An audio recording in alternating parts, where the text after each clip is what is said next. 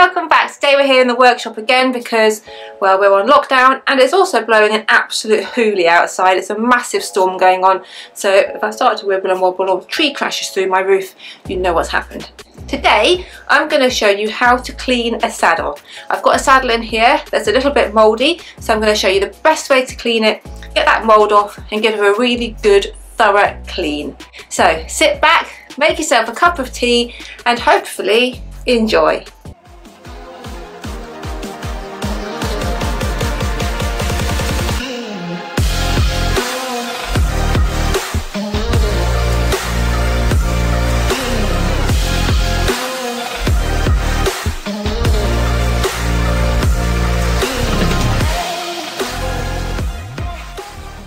So I'm going to show you how to clean a saddle the way that I clean a saddle.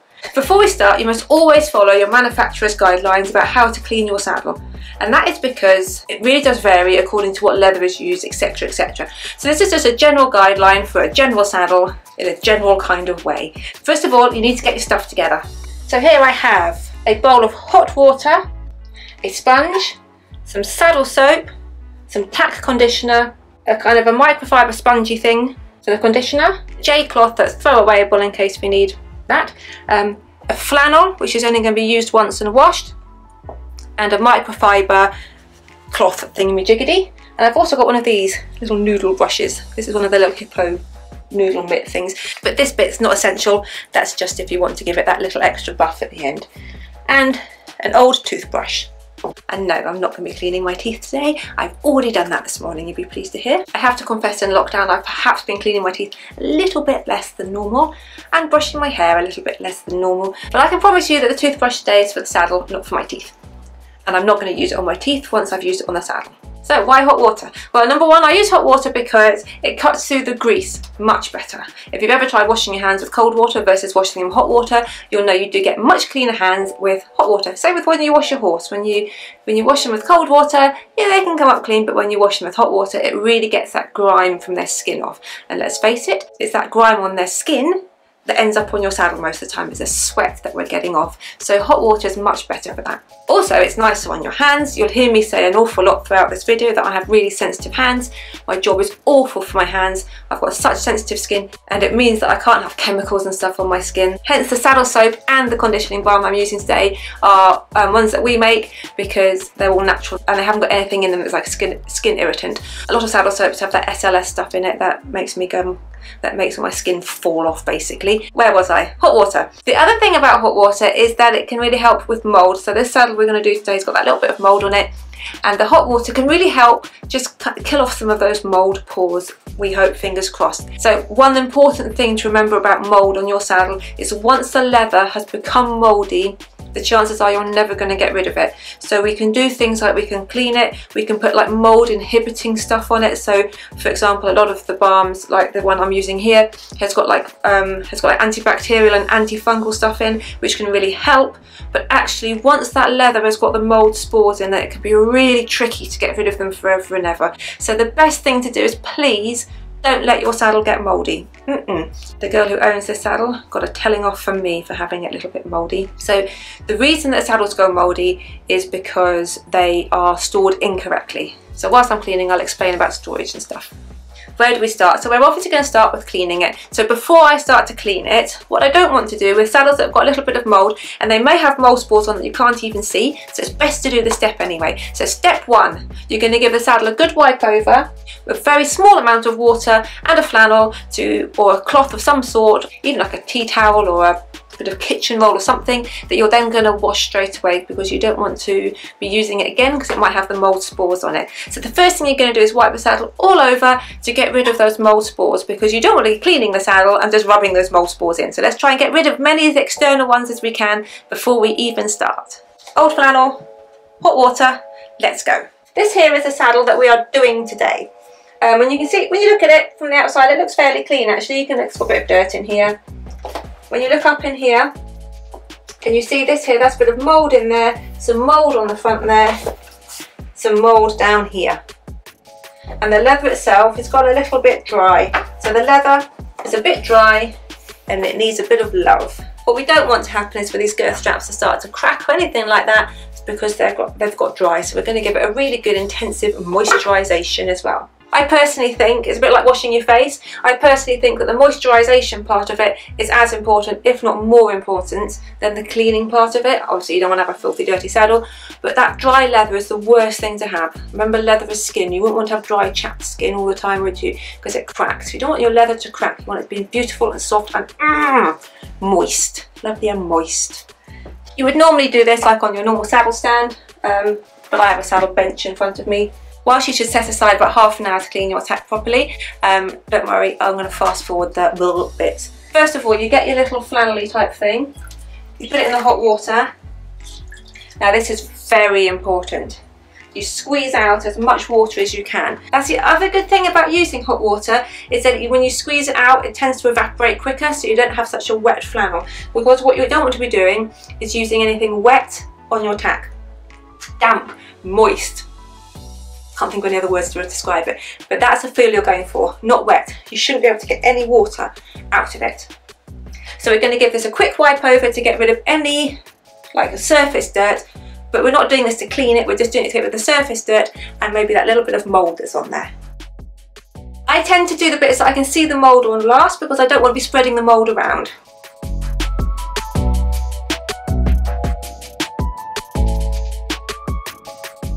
This is the bit with mould, so I'm doing this bit last.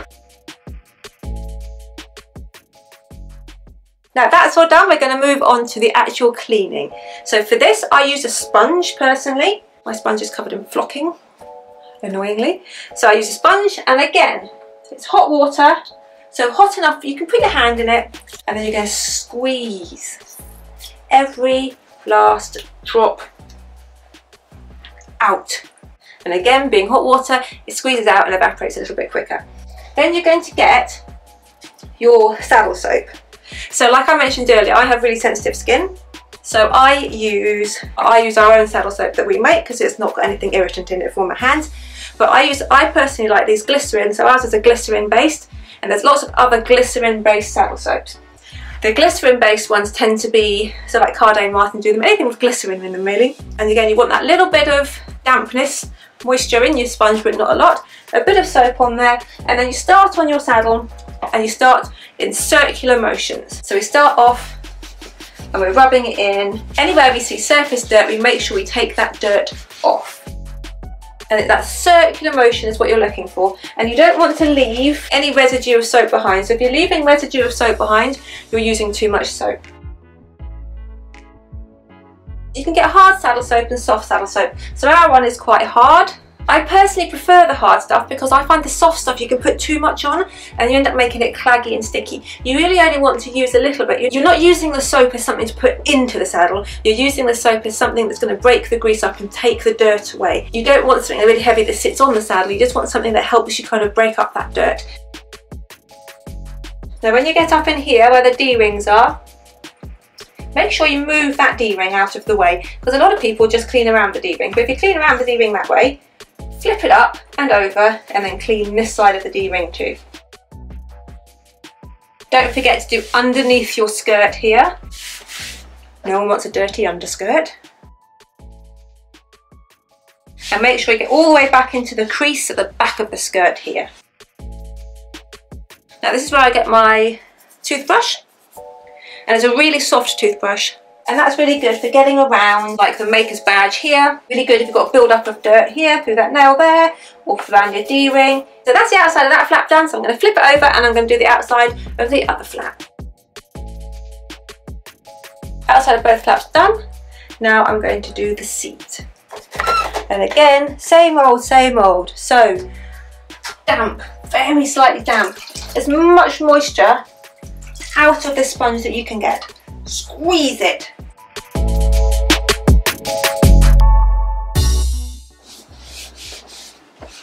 And don't forget the back of the cantle and the front of the pommel. Again, if you've got any like dirt stuck here through what's called the front facing, you can get your little toothbrush out, or you can even get like a bit of cloth and put your nail in it and just gently drag it through there. You just want to be careful that you don't scratch the leather. Now the whole top of the saddle has been done, it's time to flip it over. And we're going to do the underside. So I always do the underside before I do the flaps, because you're much more likely to have the mould between the flaps, and what we don't want is to spread the mould around, do we? Even though we've wiped off the bits that we can see, there's still mould pores in that leather.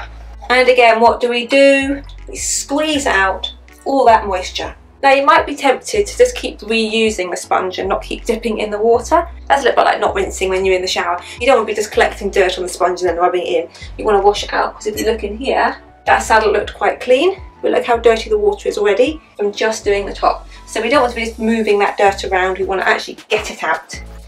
Get out of my saddle, pesky dirt. So some more saddle soap. And now we're going to do the panels.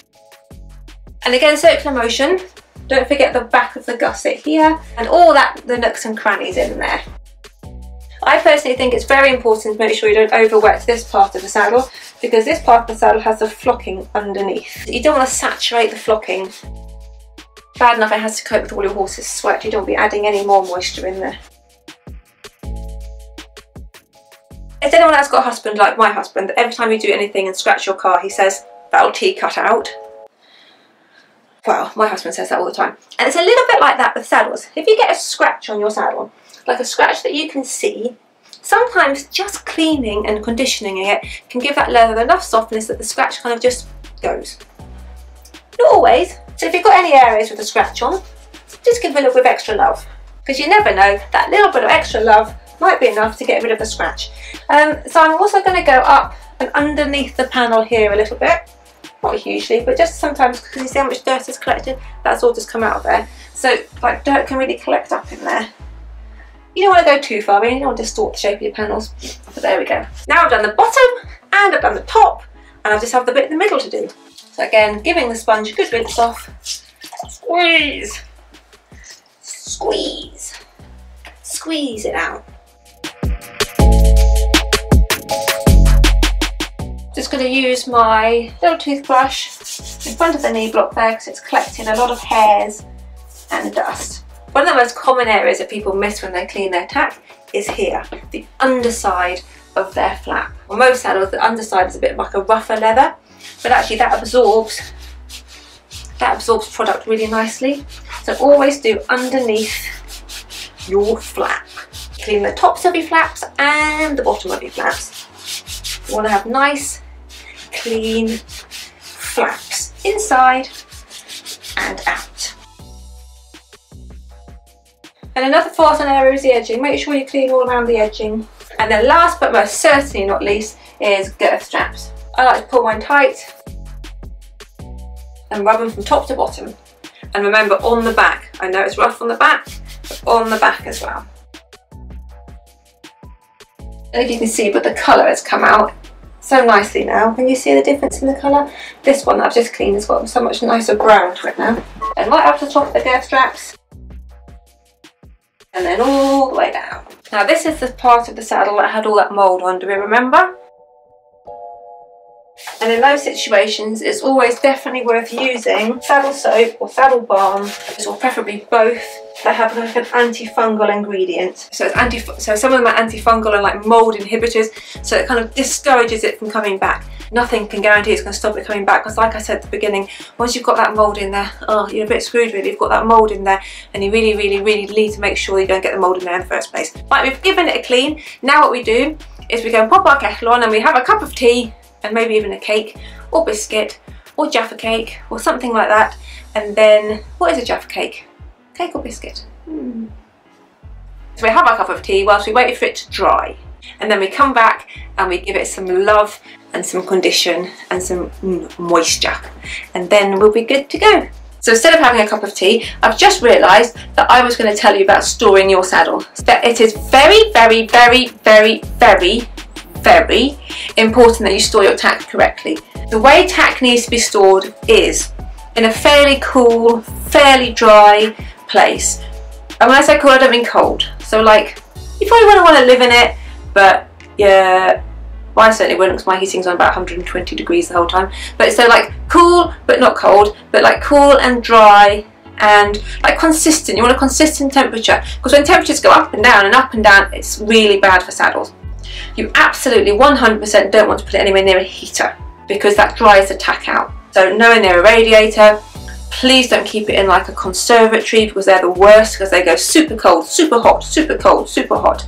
So not near a heater, not in something where the temperature fluctuates, and also somewhere where it's fairly dry. You know, you don't want too much moisture in the air, because that can also lead to mould. It's also really helpful to keep a saddle cover on it all the time to stop dust and stuff getting into it. How often should I clean my tack is what loads of people ask me, and I kind of disagree with a lot of saddle fitters on this, because I hear a lot of people saying clean your tack every time you ride.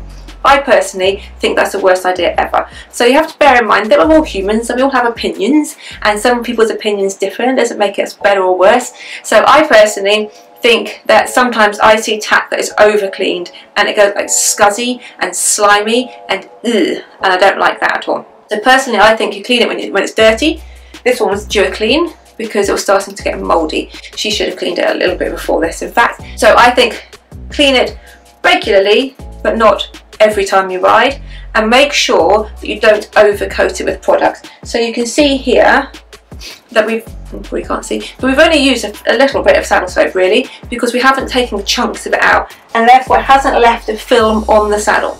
A film hasn't left a film on the saddle. So when we look at the saddle now, it's lovely and clean, but it's also smooth. You know, it's not sticky or tacky at all, and it's that tackiness that I see in saddles that's horrible, and it's just where they've put so much product on and left it on. So we've cleaned it, it's not tacky, it's nice and dry now. We're going to give it a bit of love and a bit of TLC, and this I believe is more important than the cleaning part. So personally I think people should make sure their tack is moisturised, because I think of how much moisturiser I put on my old face, and it's a lot and it's expensive, and my husband complains, but you know, I clean my face every day, obviously, most days. I clean my face sometimes, but I do really concentrate on keeping it moisturised, because I work outside and it gets really dry and really cracked. I've said this before, my hands crack and my skin hurts, and for me, putting moisturiser on is the key, and oils and all that kind of lovely stuff. And saddles are leather, and leather is skin, so we do kind of, I know it's not living skin and it's not got collagen in it the same way that mine has and my expensive face creams have, but it's still skin essentially, and we still want to keep it moisturised. So I like to moisturise my tack. So we don't need the sponge or the water for this. For this I use a cloth, so I personally use it's like an old microfiber, slightly spongy one. You can use pretty much anything, and you want it to be dry. You don't want to introduce any more moisture into it, because you should get enough moisture from your actual balm. So this is like an intensive conditioning balm. Again, because of my stupid skin, it's all natural. This one smells like chocolate orange, very nice. You're going to do it in a similar way that you did the saddle soap, small circular motions. And just like the saddle soap, you're going to do the whole saddle, top and bottom of everything. So tops are flaps, bottoms are flaps, little creases, little nooks and crannies. Try not to let it kind of clog up in the nooks and crannies. So again, slightly firmer ones like this were a little bit better than the really squidgy slushy ones, because they don't clag up into all the holes quite so much. If you do find they get a bit claggy in the stitching, then you can get a toothpick and you just pick it out, because what you don't want is something wet or damp or anything sort of sitting on the stitching, because it can rot the stitching. Which is why I personally don't use leather oil very often. So a lot of people, especially in the olden days, leather oil was the thing that we used. You know, we used neats for oil on everything. But nowadays there's so many more better products, I think. The problem with the neats for oil is that it kind of saturates everything. And you don't necessarily want a saturation, you just want a moisturisation. So I'm not sure if you can see, but this is bringing it up lovely. And again, where there's those couple of little scratches, I'm just putting a little bit extra on to the scratched area. And if there's any kind of colour fade, which can often happen with leather, then I'm just putting a little bit extra into there as well. And also down the bottom of the flap here, where there's a little bit of wear, a little bit extra, because dry leather wears much worse than moisturised leather. As for the saddle soap, we're going to make sure that we go up underneath the flaps as well. So tops and bottoms of everything. And the girth straps, very important. Don't forget the girth straps. Again, circular motions, or pull it tight, and then up and down motion. And don't forget the back of the straps. They soak up the moisture as well. Now let's compare the two straps I've just done. So can we see here? I've done this one I've not done this one. Can we see the colour difference? Yeah, it's darker, but it's not darker but stained the leather or dyed the leather. It's darker because suddenly that leather that was dried and parched just soaks up all that moisture. It also feels like much more supple and soft and like it's not going to crack, whereas that's a little bit tougher, a little bit more dry and a little bit kind of scratchy. I've done this side, I'm just going to move on to the other. Probably doesn't quite show on camera, but you can see where I've put it. You can see that the leather is literally kind of glugging it up, like, oh, thank the Lord, I have moisture once again. A little bit like my skin after a hard day at work, and I come home and slather on my Elemis Pro Collagen serum, whatever it is I slather on. So questions that I often get asked about saddles is people will often ask me, should they oil their new saddle when they get their new saddle? And the answer I always say is no. And that's because a good quality saddle nowadays is made out of such good leather that it's got loads of its own natural oils in it that you don't actually need to oil it. Another question that I get asked a lot is people often, even with the new saddles, you'll lift up your flap and you'll see the top of your girth strap has white bits on it, and people panic like, oh my god, it's got mould on it. But actually sometimes it's the leather oil, it's the oil in the leather can kind of eke out and it looks like little white dots on there. That's often not mould, it can be the oil in the leather, and in which case sometimes just heating up, a bit of friction even, or just storing your saddle somewhere slightly warmer can help to sort of release the oil and sort of soften the oil and just let it soak back into the saddle again. I'd be interested to know what all you guys use on your tack. Whilst I'm obviously using the stuff that we make, there are loads of really good tack things on the market. So, oops, my battery just died, but whilst my battery was dead, I finished off doing all of the conditioning and I've left it to dry for a few minutes. Now it's dried and it's all soaked in, I can give it a little bit of a buff up. So get a soft cloth, like I use a little microfiber one, or like I said before, these little wibbly ones are quite good as well. And you get a soft cloth and you literally just give it a little wipe over, and it just takes off any excess stuff that's left on there. Another thing that's good for buffing are these little, like, this is a cheap kitchen, I think they're called J cloths. Clean obviously and dry. Pumpkin's been chewing on this one whilst I've been doing this, but other than that it's dry. And you just give it a good buff over and it gives it a bit of shine. Now I don't know if you can see, but this saddle is looking delicious. Delicious. It's clean, it's moisturised and it's buffed. So here we go, have a look at it now. It's looking good. The leather's nice and soft, nice and smooth. Girth straps are looking good. No gunk in the holes, which is always handy. Lovely, clean saddle with no mould anywhere to be seen. I get asked an awful lot about what products I recommend in terms of tack cleaning. I obviously use my own ones and would recommend them because I know what's in them and I know they're full of yummy things. But there's loads of products on the market. Personally, I like the harder style soap and I like the harder style balm. I don't like anything too claggy. You know, you end up kind of like scooping it out, getting like a scoop of it onto your sponge, and then it gets clagged up everywhere and in all the seams and everything. Personally, I do like the glycerin based saddle soaps. I think they do a good job of cleaning. And I also personally think as well that if I've cleaned tack and my hands afterwards, and I've said it before, I have got sensitive skin, but like if I've cleaned tack and I get sore hands or my hands, you know, feel dry, then if it's making my hands dry, then it must be making that saddle leather dry. So I like things that after I've cleaned tack, I feel like I've put hand cream on. That's what I kind of aim for.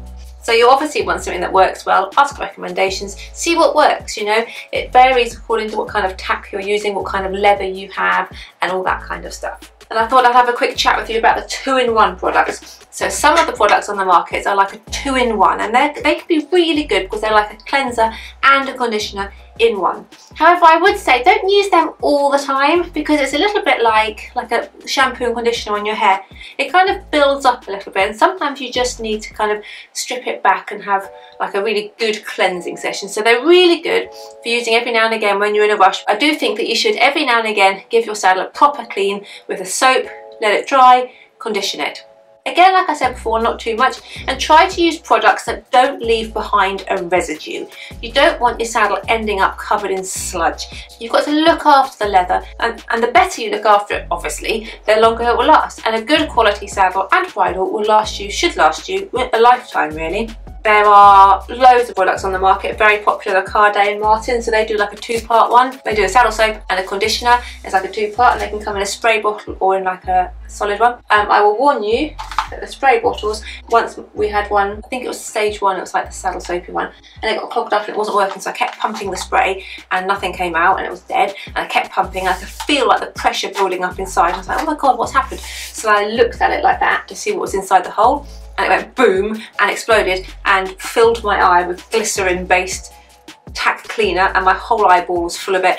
I had to like literally peel it off my eyeball. I thought I was going to go blind. I am a drama queen, but even my husband, who's not a drama queen, also thought I was going to go blind. So don't spray yourself in the eye with it.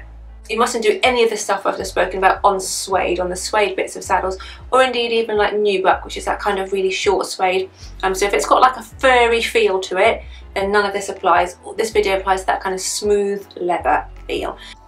And what about a synthetic tack? Because synthetic tack, so Wintex, Thoroughgoods, those sorts of saddles, synthetic tack isn't clean in the same way that leather tack is, because you don't need to use a leather cleaner on it. In fact, if you did use a leather cleaner, I think it'd go a bit horrible. The only thing I'll say in terms of synthetic saddles is the ones with the faux suede seats. So for example, the Thoroughgood T4s, they've got that looks like suede but it's not seat. Then treat that like suede. Don't put any cleaner on it, but brush it like you would suede to get the fibres kind of brushed back up again. Don't brush too hard. Also, some synthetic saddles, just to confuse matters, have leather components, and some saddles are half synthetic and half leather. So for example, the Thoroughgood T8, they have leather components. So they have a leather seat and leather knee pads. Did you know that? So you have to treat those like you would leather, and you treat the rest of the saddle like with synthetic. Confusing, I know. The saddle company do saddles that are half leather and half synthetic. That's called their Verona range, and also their Vicenza range. Now in those cases you need to treat the top, which is leather, as leather, and the underneath, which is synthetic, as synthetic. And then just to throw something else into the mix, some saddles have serge panels. So the bit that sits on the back of the horse is made of like a felt-like material. Obviously you don't have to clean that like you would normal tack, you can just brush that off, or indeed even hoover it. So there you go, there. I think I've covered all the different types of saddles. If I've missed anything out at all, then please pop a comment below in the comments box. If the leather on your saddle has faded, then keep watching or subscribe or something and press the notification bell, because I'm going to be doing a video over the next few days about how to restore that colour in the saddle. I'm going to give you a few little top tips and little tricks of the trade so that you at home can do it yourself, because what you don't want to do is go on the internet and buy leather dye and dye it, because 9 times out of 10 that goes really wrong. You can get lots of dye, like liquid dye I've got here, or powdered dye. There's loads of different types of dye, but they are really pigmented, so when you put them on your saddle you can make the whole thing just look a little bit like, geez, that's black, like too much. And it can come off in your jobbers and all sorts. So keep your eyes peeled if that is something you're suffering from, because I will be doing a video about that over lockdown over the next few days / weeks at some point. Again, thank you so much for watching. I hope you found that useful. Please ask as many questions as you like below, because I'm stuck here on lockdown in my shed. I'm not really in my shed, I'm in my house mainly, but I come in my shed quite a lot, and I can answer questions from my house anyway. So please, if you've got any questions, then ask away, whether it's to do with saddle cleaning, tack cleaning, anything like that, any of the products I've mentioned or anything like that, then please ask away in the comment box below. Don't forget to like and subscribe if you can too, it would mean the world. I hope that wherever you are in the world, you're staying safe and you're having an awesome day. In the UK here, we've got massive storms going on. It's really windy out there and there's lots of rain and flooding, sadly. So I hope if you're in the UK, you're not too affected by the flooding. See you soon. In the meantime, take care and lots of love.